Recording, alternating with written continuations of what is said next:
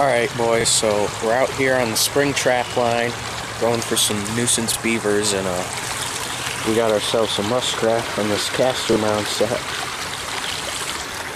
So that's trap number 1 of the day, so we'll see what else we get.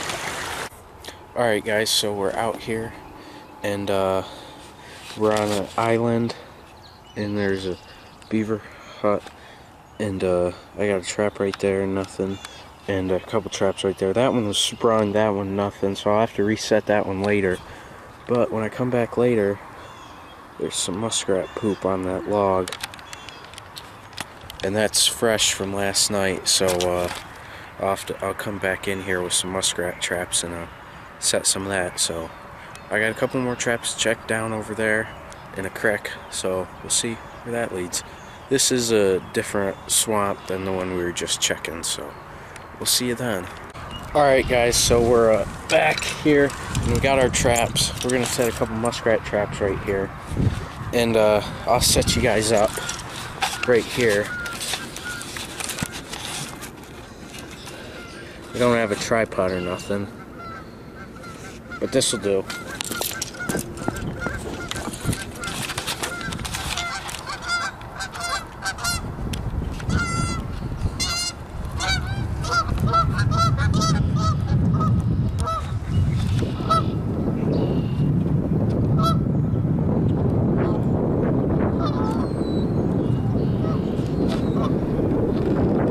Alright, back to trapping. Let me set you all up. That should be good.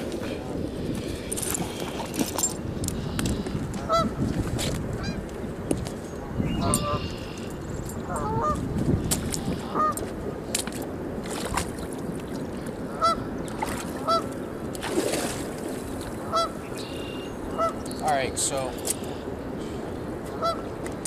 there's poop in the middle right here, clump. So we're gonna take some wire, wrap it around the log,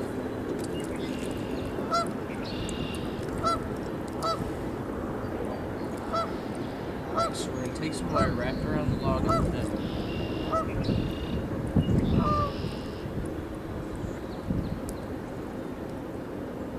So this is a completely floating log, so that's going to make it a little harder. Set our traps. This is a Duke 1.5 we're using.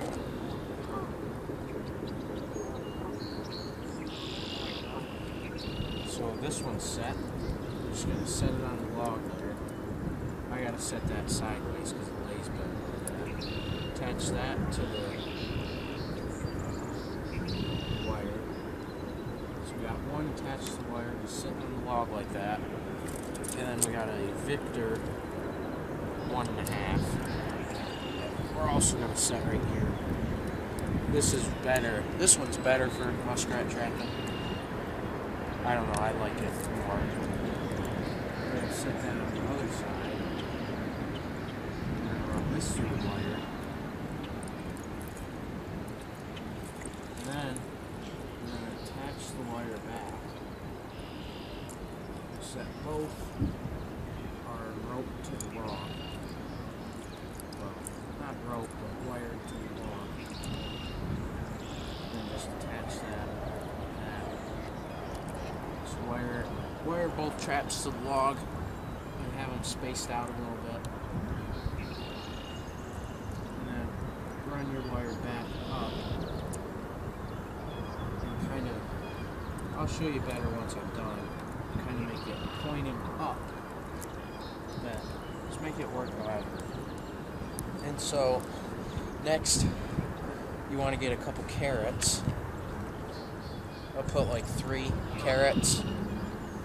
Put them in between your 2 traps, so that they have to walk down the log to get caught. I'm going to try and wire this log off because it's moving a lot.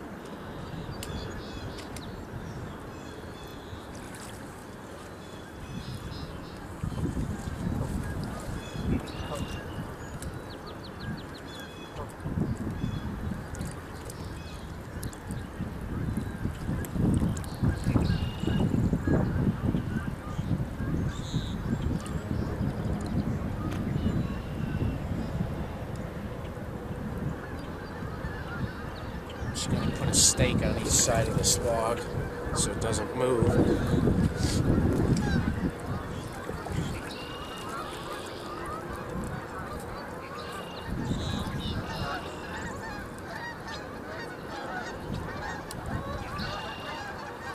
Alright, that's pretty good.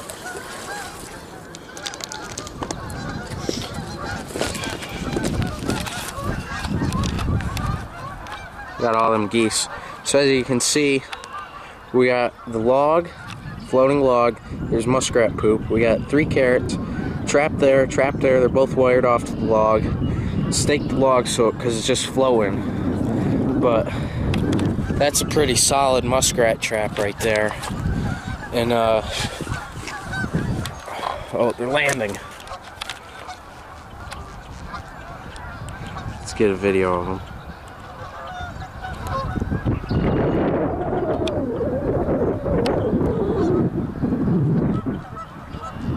Going around another time.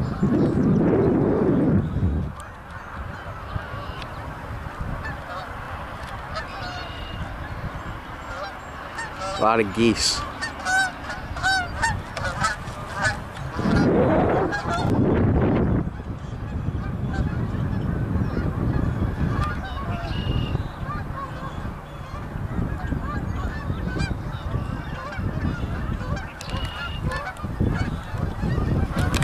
Alright, I'm going to set a couple beaver traps right here. I won't show them, but I'll be right back.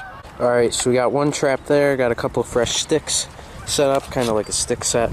Got another trap there. This one was the one that was set off, so I don't know.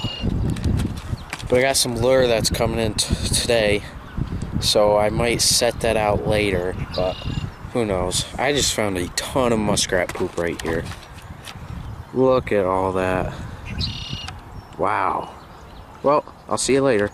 Alright guys, so I checked all the traps of where I caught that muskrat yesterday. As you can see in this big farm field, and there's beavers over there. Nothing. So I'm gonna go head over to the other swamp and see what I get. Alright guys, so we're at the muskrat trap I set yesterday. Let's check them. The water got really deep, so we have to be careful doing this. But it should be okay.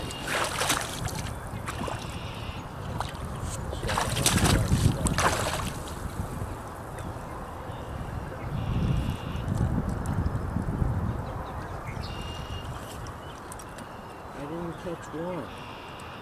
Are you kidding me? Jeez. I didn't catch one muskrat. That doesn't make sense right there. Well, I'm just going to reset this.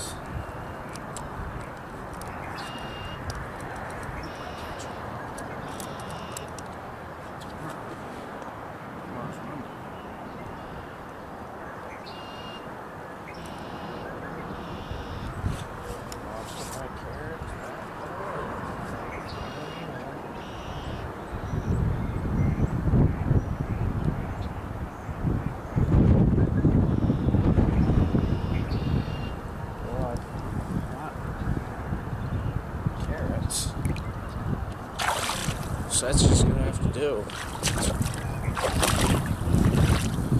But I don't know, man. We'll see what happens.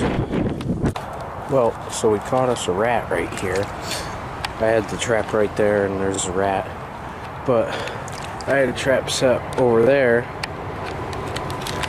and a beaver took it down the cord wire. I have a wire and a bag of rocks down there like that, and I guess it was too shallow for it to drown, and it pulled out of the trap.